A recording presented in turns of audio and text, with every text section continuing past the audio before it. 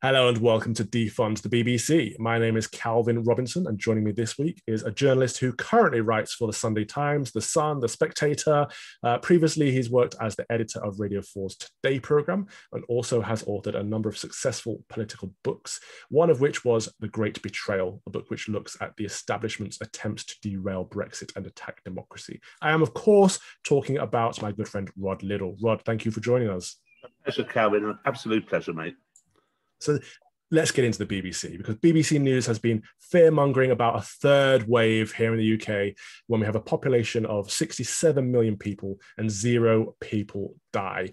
Running a story titled Third Wave as your lead is just plain bad, lazy and inaccurate journalism, isn't it? Wouldn't you agree? I think it probably is.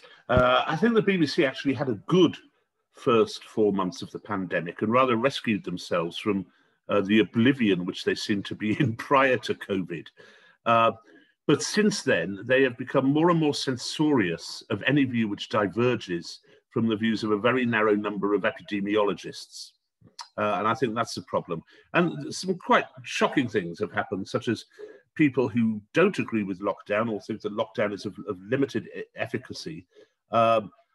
They have agreed in advance with members of the SAGE team that they will not be given equal time as people in SAGE. All of this stuff is absolutely the BBC back to doing what one had rather hoped it had given up doing, which is being biased all the way down the line. Well, I think that goes against the interests of the public. And, you know, obviously at Defund the BBC, we're focusing on efforts of securing and winning a referendum to scrap the licence fee entirely. Do you think that would help in the public mood? What do you think the surrounding result would be? I think there's still a reservoir of support for the BBC. And I, you know, as a social democrat, I look at the idea, the notion of a national broadcaster which can bring the country together with a sense of tradition and a sense of history as being a good thing. But that support winnows away every single year with every single year that the BBC is in existence, and seems to despise and look down upon the vast majority of people who pay its licence fee, much in the same way that the Labour Party does for the people it was set up to support.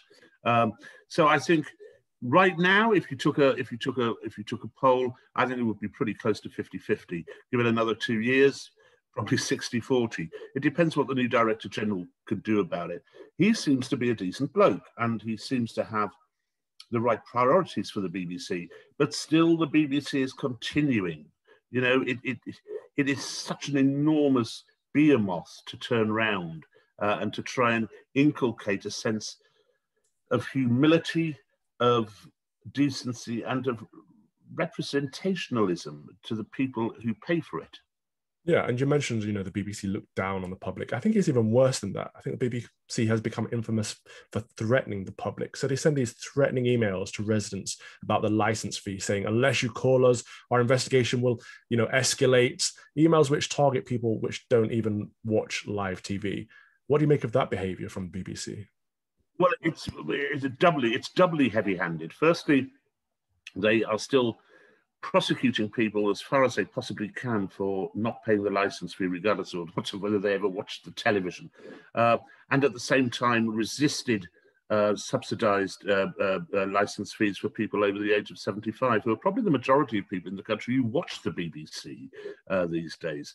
They always get the public mood wrong. They always get the public mood wrong. And the reason they get the public mood wrong is that they're in a bubble over there, and that they don't think they're biased. They don't think they're being nasty to the pensioners, and they don't think it's wrong that people should be hauled before the courts to explain why they're not paying their licence fee, because they're surrounded by people who think identically to them. It is a monocultural institution, and that is its biggest problem.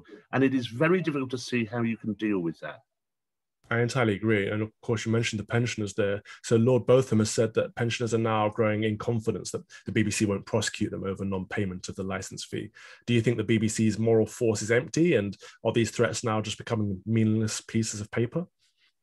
Possibly they have become that. I think the problem the BBC now has is that I think it is beginning to realise that it got this battle wrong.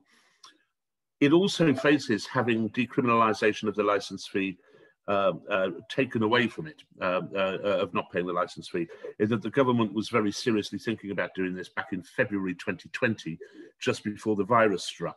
at that point in February 2020, the BBC looked like it was game up. I think if you'd had your referendum then, or there had been a general vote on the BBC, I think you could have swept through. You'd had a director general resign, you had the editor of the Today programme resign, and you had a government in which was determined to hold the BBC to account. But the BBC, for obvious reasons, has rather dropped down the government's agenda. I hope that the government will impinge upon the BBC and say, no, it is no longer a criminal offence for someone not to pay their licence fee. Entirely agreed with you there. And this week we saw David Mitchell. He leapt to the BBC's defence over the Bashir scandal, praising the corporation comedy, drama and documentary output as the real reason people watch or pay for the licence fee. Bit odd though, don't you think, how he fails to pick up on the wokery, the bias and the criminalisation for non-payment of the fee? Well, on the wokery, it's not odd at all because he's woke. He's as woke as you could possibly be, and of course, it's very self-serving because he is one of the left-wing comedians who's done very well out of the BBC. I think the only comedians the BBC employs are left-wing, and all left-wing comedians are at some point employed by the BBC, and the vast majority of them, Mitchell, to be fair, accepted, aren't funny. It's absurd. I think actually the problem with the BBC now, far more than news, which David Mitchell described as being boring, it is the comedy programmes and the dramas which most get people's goats.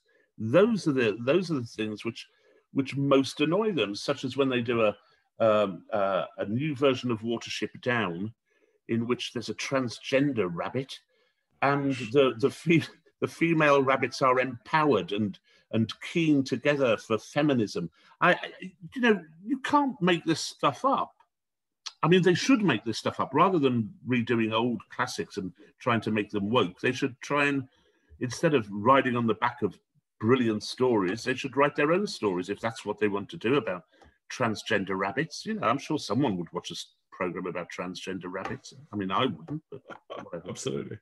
In regards to the comedy, I think they think that we're snowflakes on anyone that's slightly right of centre, but it's not that I'm offended by the left-wing comedy. It's just not funny. That's the problem with it. No, that is one of the problems. They don't get what is funny, and I don't think this is a left-wing thing, particularly because I know a few. Stuart Lee is a left-wing comedian, a very left-wing comedian, and I think he can be very, very funny indeed and very clever. All they have to do is pick people if they are funny, not because they're black or Muslim or left-wing, yes, just because they're funny. That's what you should be doing. And but they've got into this terrible thing, which I noticed when I was there. It was already well in flowing when I was there, which is this quota thing, that everything has to be done by quotas. And you Calvin, know just how hopeless that ends up and how parodic. Yeah, it just breeds resentment and it's patronising, if not racist. Yeah. There's no need for quotas when we have meritocracy in this country. It's ridiculous. Well, exactly. That's the other thing in that the BBC, it is still racist. It is still racist.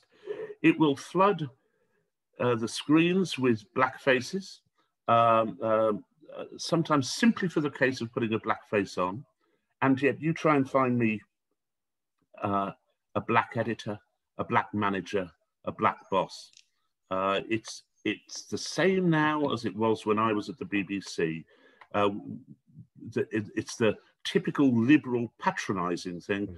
Well, we're looking after you and we like to look at you, but you're not going to tell us what to do and we're not having you in positions of power. Absolutely. We'll help you out from down there. We'll help you out, you little people. That's it. It's appalling. Well, let's talk about something a little bit more serious, because the BBC has done a pretty dreadful job of reporting on the conflict between Hamas and Israel, with numerous examples of bias and one-sided emotive reporting.